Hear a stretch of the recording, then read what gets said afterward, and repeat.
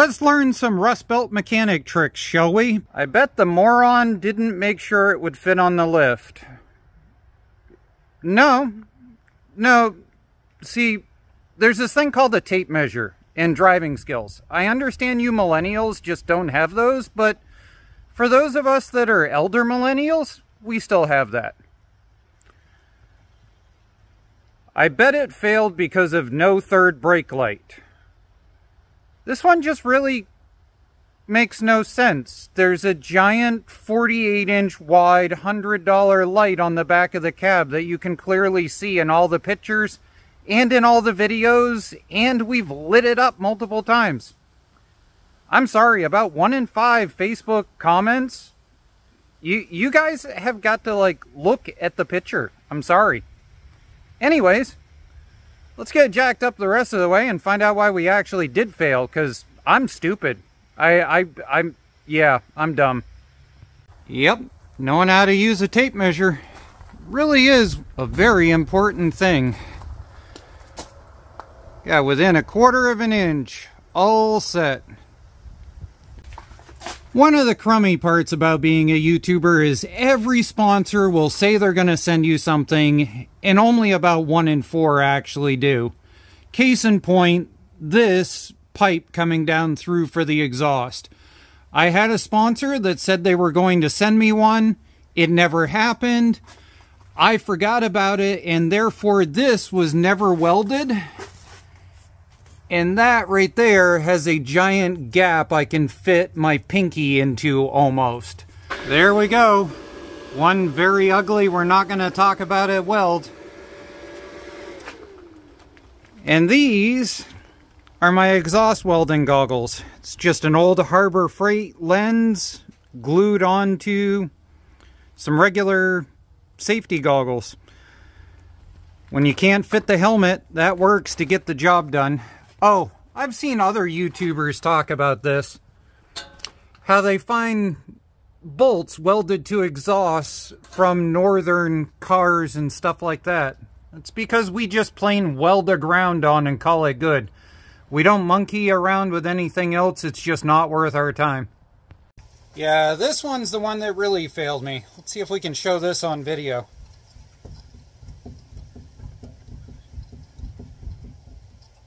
Yep, I deserve to fail that inspection. Let's learn some Rust Belt mechanic tricks, shall we? Cotter pins in the Rust Belt will always be stuck. So what every Rust Belt mechanic has is a drill bit set that they don't care about. And we just drill sideways into the cotter pin, we snap them off, and then we try to get the nut off. We do not try very long to get this nut off. If this nut does not come off immediately, you grab a reciprocating saw with a halfway decent metal cutting blade. You slice down one side, you slice down the other side, you twack it with a cold chisel, and you pop that sucker out of there. Sorry for the shaky camera. It's currently 40-something degrees out. I think 41 last I checked. But as you can see, took a reciprocating saw to it. Between the heat of the saw cutting and taking away that piece, now it's able to come off of here. Wide cold chisel is your best friend here. So if you go around the edge of this, back and forth, nice and easy, impacting at a 90 degree with the cold chisel, it'll come right out. Now my ball joint press is not the latest and greatest. It's an old-fashioned OEM toolkit that I bought like 15 years ago. But let me show you what the difference is between spending $40 more or getting the cheapest one possible. All of these have a little bit of a lip on them. See it right there? So that they self-center when you go to hook it up. And this has a giant hole right through it that fits all the way down through. And the cheaper ones do not have that big hole in them. And so you have to reorganize like 20 times to get things out. I will never stop saying good things about these 1,000-pound electric impacts from Harbor Freight, these Bauer ones. Would not do it. Aircat would not do it. Supposed 1,000-pound Vevor would not do it. Walloped onto it and punched it and had it moving in seconds. These are without question my favorite investment of a $100 bill I have ever made. Yep, there's that transmission error again. Poor Ranger's not happy. We need to get that van done so we can get this thing off the road and figure out what's up. Hi, Internet. Let's have the stake it or don't stake it argument in the comments section. A lot of old-timers will take where the cotter pin goes, they'll line it up, they'll lift it, and they'll stake the nut so that they have a dial-in point to throw it back together with. I find it's usually within about 5 to 10 degrees if I do this trick. Do you dial it in fresh every single time, or do you stake the nut and then dial it from there? Comment down below. I'm just kind of curious. I bet it'll be about 50-50. We all get them for Christmas, that really crummy pair of needle nose pliers that you never use for anything. I save them and I put them in with my welder. Here's why. Grounding cable, center of the needle nose, nut in the end, over the top of the rusted out bolt, and zap it. It works out really good for me, but I will warn you that over time it'll kill the pair of pliers. So don't do it with a pair you like. Use the crummy ones you got in your stocking from Christmas. This is why you want a pilot arc setup. Is because when you got rusted snot that is just hell to get into, you're dealing with rubber, you're dealing with oil and grease and everything else. A best arc like this, a BTC 5000, the 3rd generation. This is totally why you need a unit like this. It is not made for precision little itty bitty cuts. This thing is made to chop out whatever it is you don't want. I mean, look at this. That just gouged itself down into there. So we got to get the rest of it out. This sucks. But the 6-ton C-clamp wouldn't even begin to budget, even with a 1,000-pound Bertha on it.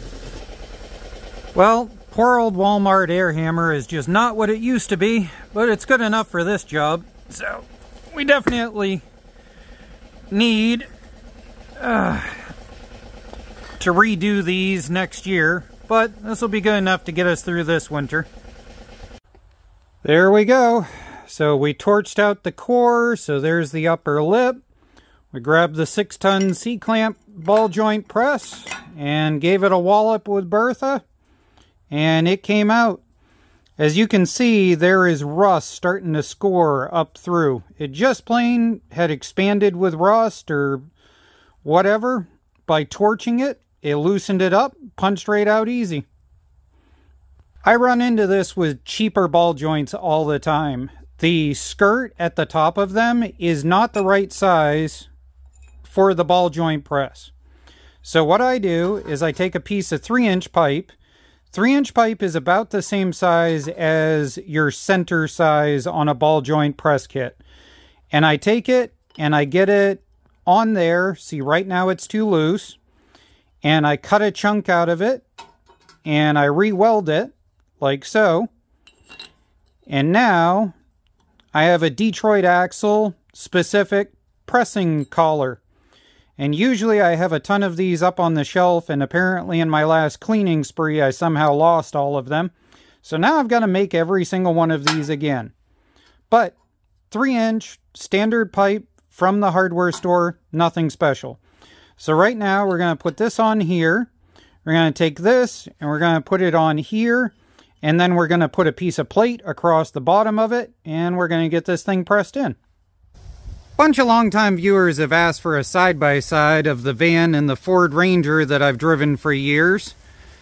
Now, the big difference isn't exactly the cab. Like, if I come over here and we go basically almost nose to nose and we come across, the cab is definitely shorter on the van, but the bed, on the other hand, is a giant difference. Here's the Ranger bed and the van bed. Yep, bit of a difference. Bunch of people thought this wasn't going to fit. It does. There we go. It's been 3 days of waking up to 28 to 30 degrees, keeping working on it out on the lift. All 4 ball joints done, exhaust is done, everything is all set. I thought it was nice to come down here after getting the inspection and just do a quick walk around video.